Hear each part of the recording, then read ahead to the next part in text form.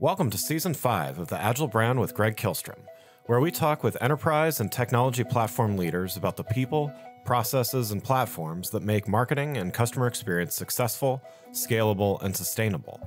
This is what creates an Agile brand.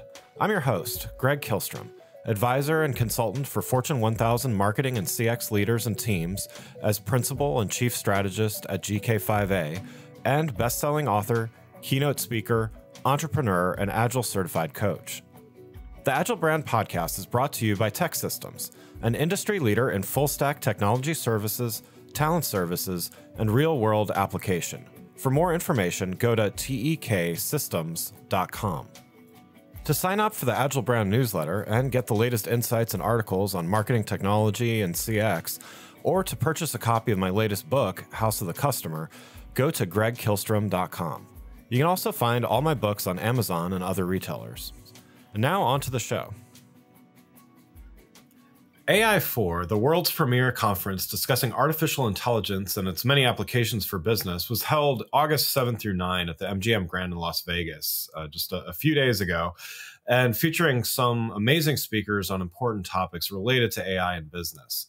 Today, we're going to talk about the AI4 show and some of the key insights from the show. And I'm happy to be joined again by one of the many great speakers that led the conversation. To help me discuss this topic, I'd like to welcome back Alice Fournier, CIO at ISS Americas. Alice, welcome back to the show. Thank you, Greg. I'm feeling pretty lucky to be back with you after just attending the conference. Thanks for having me again. Yeah, absolutely. Before we get started and talking about some of the key insights and some of the discussions had at the conference, for those that missed the first episode that you joined prior to the show, can you give a little background on yourself as well as on ISS Americas? Sure. So I am CIO for the Americas at ISS. So ISS Americas is a facilities management company. So we handle every type of service that you need to keep offices running well, to create great workplace experiences. So janitorial services, technical services, thinking about running plumbing, HVAC, electricity, changing light bulbs in buildings and real estate of all kinds. And of course, our Guggenheimer brand, which serves fantastic cafe foods and micro market types of in-office food services. My role as a CIO is to oversee all of the technology infrastructure that serves our needs, as well as all these connection points with our many clients across the Americas. Wonderful. So let's get started by, so you were one of the speakers at the conference, and I wanted to hear, if you don't mind, just kind of summarizing what you talked about at AI4. Yeah, thank you. It was, there were so many great speakers. I was pretty grateful to be one of them.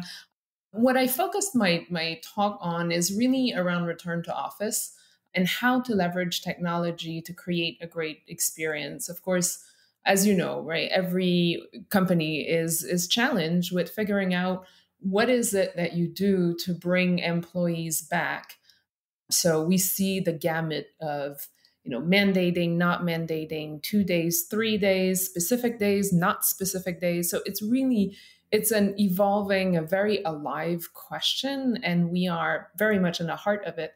And I suppose in the talk, my invitation was to really consider what is it that you can do, leveraging AI, leveraging technology, to make the experience in your offices, or we have clients across manufacturing plants, production plants.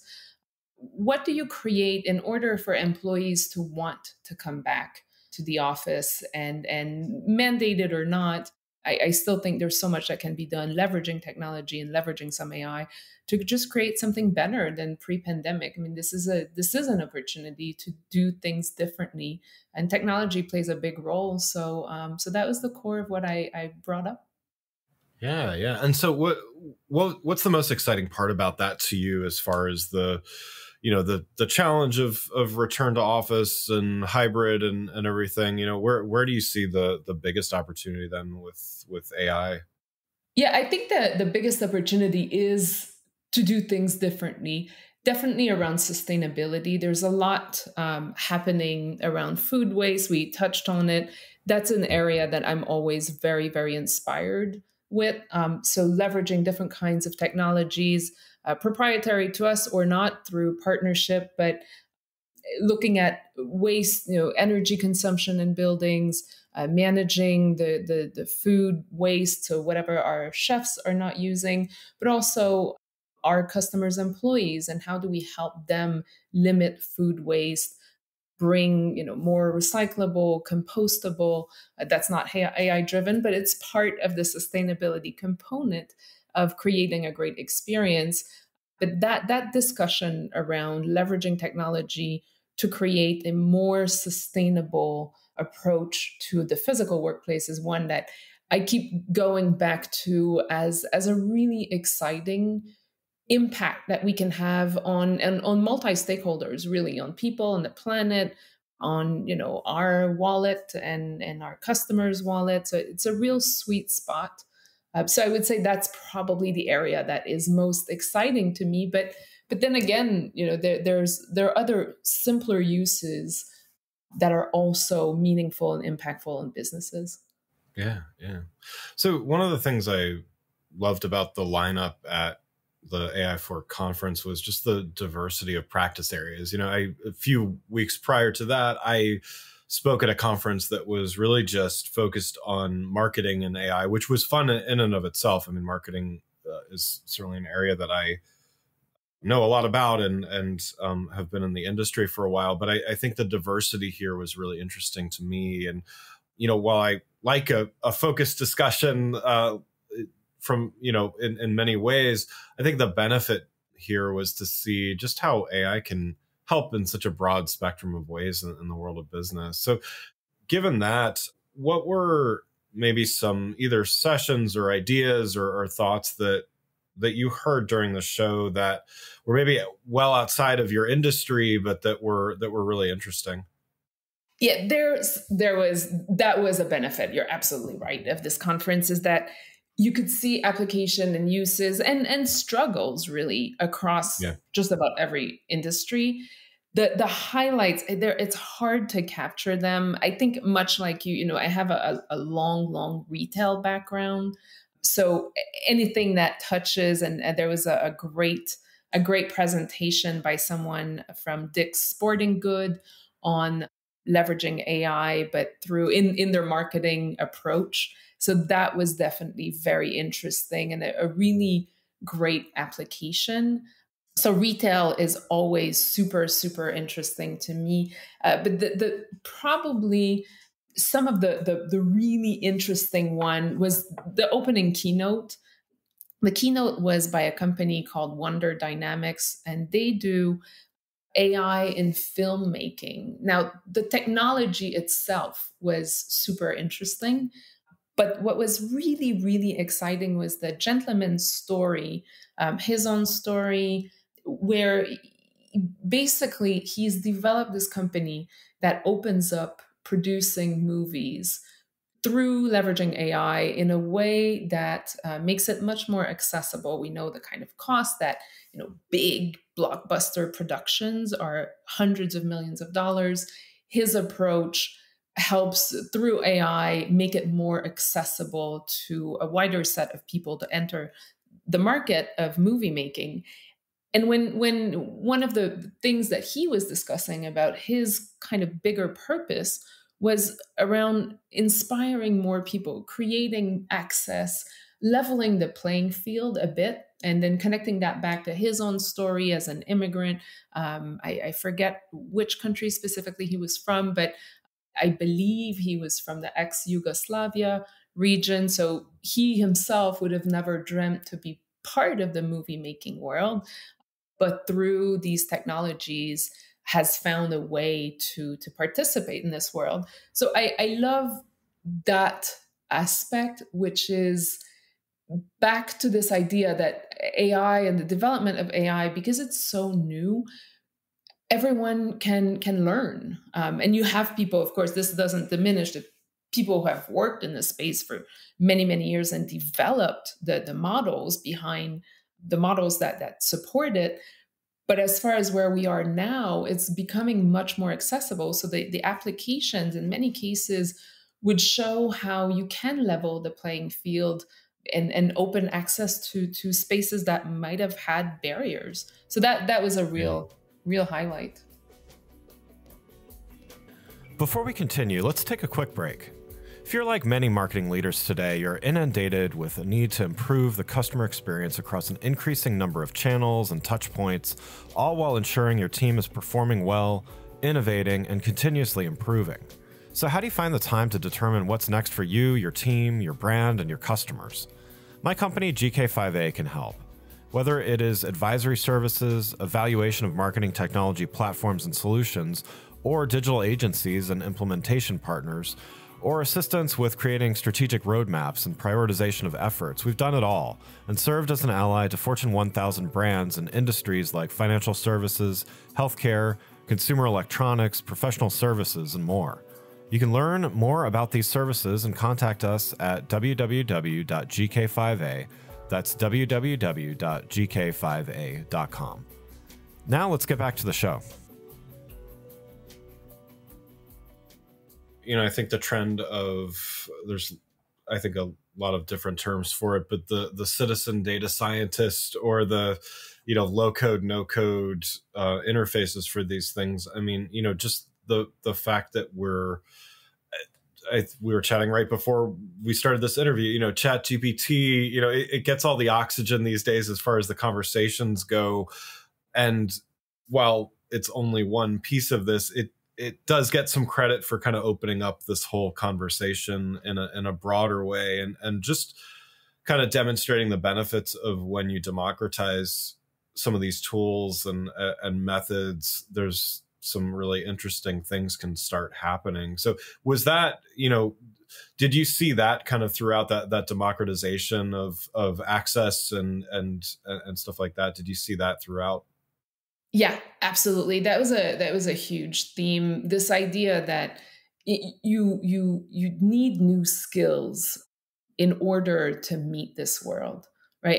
And skills around critical thinking, curiosity, comfort with uncertainty, which that does democratize, because there was a time where technology, I mean, I think it's still the case. I see it in my day to day, but technology and definitely AI were very scary, and people wouldn't feel comfortable. And I think definitely that ChatGPT and these technologies have removed a lot of the fear and make it definitely available. And we saw it. I loved someone mentioned in one of the conferences, how and you'll know that this touches right in my heart, but technology for frontliners. And the statement that the gentleman made was, build with and for your frontliners, not against them.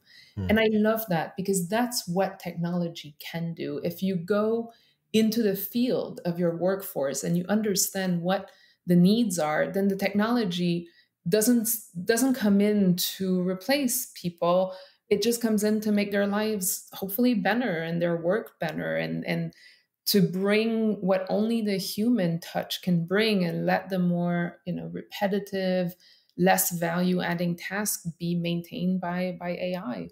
And I really enjoyed that sentence, and it stuck with me, because I thought, this is not about robots taking over the world. It's really, if we do it well and if we think this through, it's about creating technologies that help people. Yeah, I definitely, I subscribe to that.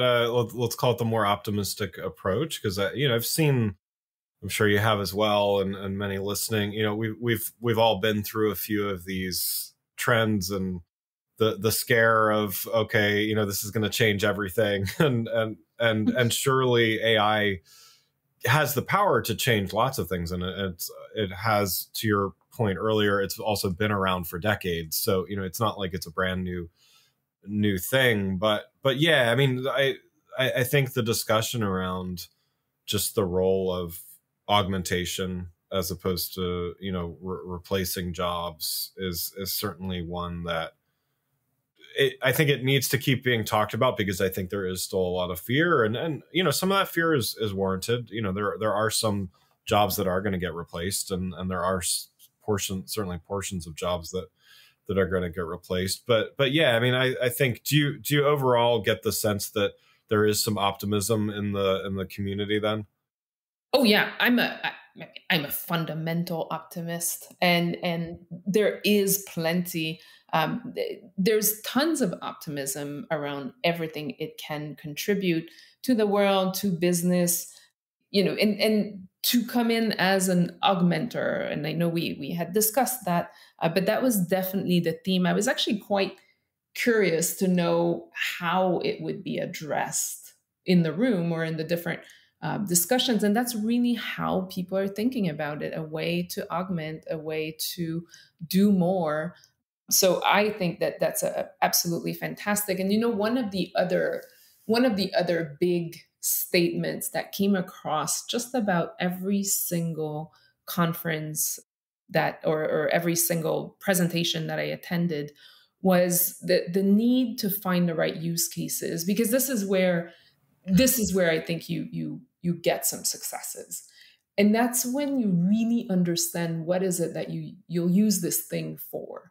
If you just want to do AI, that's that's a way to waste a lot of money for your organization. Right. But everyone was discussing how when you hit that sweet spot, when you find the use case that AI is really good for and very applicable for, then wow, you can just nail things. And that was, it was fascinating because, people as presenters, we don't get in a room and align our presentations. Everybody does their own thing.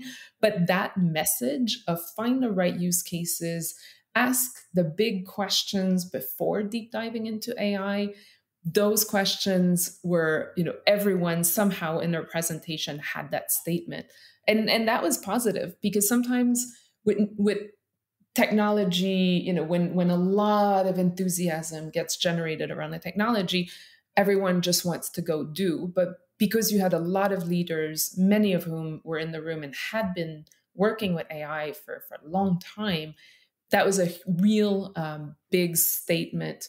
And it was great to hear, because I do think it's important. I think, especially now putting back my CIO role, as leaders, as technology leaders in organization, that's our role, to help say, hey, yes, and yes, we'll work with AI, and we're going to understand where is it that it can impact the business most meaningfully. Yeah.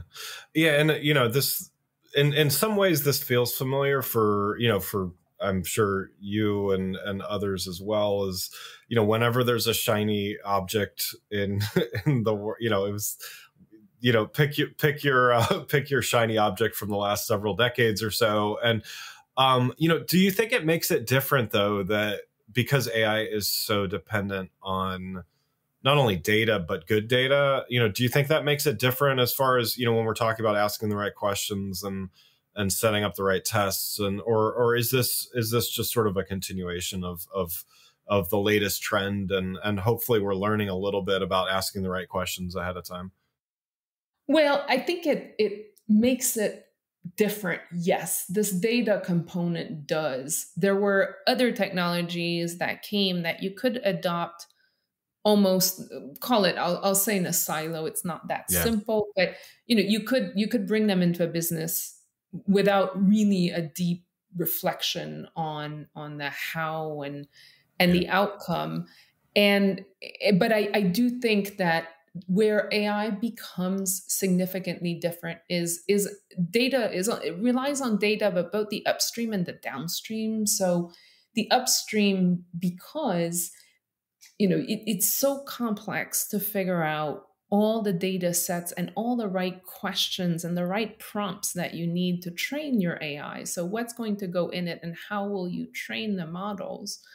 So you have to clean it upstream, and most organizations have been struggling with that.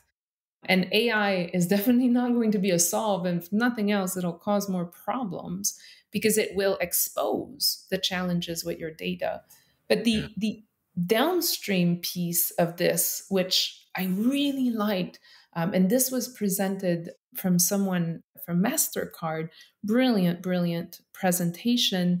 And she was saying the more critical the risk, the more distance. And by that, what she meant was if the decision that you will make based on the output of your model has a high risk. So you may be discussing people's lives, people's credit, whatever it is, or big business decision.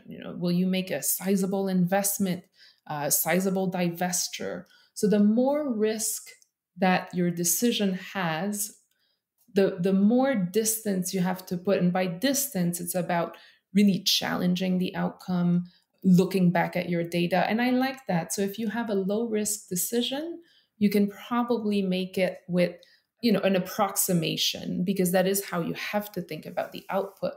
But if your risk is very, very critical, not your risk, but your decision is critical and it's high risk, then you should put more distance and ask bigger questions of the output. So I really like that. I think it's important to how we leverage these tools in government, in business, and even in our personal lives. Yeah. Any surprises from the show? Just something, it could be something you didn't really expect to find as compelling as you did, or just some things that something that caught you a little off guard. Not so much off guard, but you know what I always love? Probably because it's not a field that I've ever evolved in. I love to hear how the government uses these innovative tools. There were a couple presentations, and every time, I mean, we sometimes think of the government, and it is a massive organization. I know the challenges of pivoting and changing and innovating in large corporations, but I cannot imagine what that requires in government settings. And we heard from different government agencies, and I'm always excited when I hear of the innovation within the government at every level, whether there were municipalities, state government, and federal government. I love that, because I think the government, in the end, is an investor in all of our future. And so a lot of the innovation that I see, to me, is just unexpected, because it's not generally the reputation, if you would. And when you see it, you think, wow, this is inspiring, that you have people, within the government, within these massive, really complex machines, really pushing for innovation and for different ways of doing things. I always feel very inspired when I see that. So I would say that was my big highlight. Yeah. I know it's always, I mean, I live right outside Washington, D.C., so I should know this stuff too, but it's easy to forget that, for all of the bureaucracy stories and, slow moving stuff that, they put people on the moon and they're all of these amazing, and, even in the security industry and, national security and all those kinds of things, like amazing innovations. But yeah, you don't really think of those kinds of things coming out of purely Silicon Valley or something like that. So yeah, definitely interesting. Nice. Well, Alice, thank you so much for joining again. Really, really appreciated you coming back here. What are your next steps? As you, not only your work with ISS Americas is already in progress, but maybe picking up some additional ideas or insights. Where do you see exploring and implementing AI in the enterprise next? I think we're going to be focused on the areas that we're already focused in. I did pick up a few ideas, but I won't share them with you. Sure. No worries. Maybe I'll come back in a few months and share the outcomes. But yeah, we have a lot of areas that we're working towards, and working on our data and truly serving the needs of our customers. A lot of those needs will benefit from continuing to work on data and to focus on how we best understand the way information travels. Because in the end, IT is information technology. Yeah. So I'm super excited about everything that's happening in the world, but certainly in our world at ISS, and just excited to share a lot of these insights with my team. And thank you for having me again. Really appreciate it. And it's a great podcast, and keep doing it. Oh, well, thank you so much.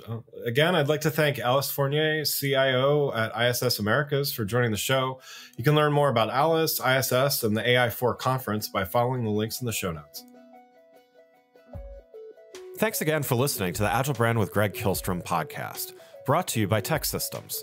If you enjoyed the show, please take a minute to subscribe on your podcast channel of choice and leave us a rating so that others can find the show more easily. You can access more episodes of the show at www.gregkihlstrom.com. That's GREGKIHLSTROM.com. To get a copy of my latest book, House of the Customer, visit my website, or you can find it on Amazon or other retailers. The Agile Brand is produced by Missing Link, a Latina-owned, strategy-driven, creatively fueled production co-op. From ideation to creation, they craft human connections through intelligent, engaging, and informative content. Until next time, stay agile.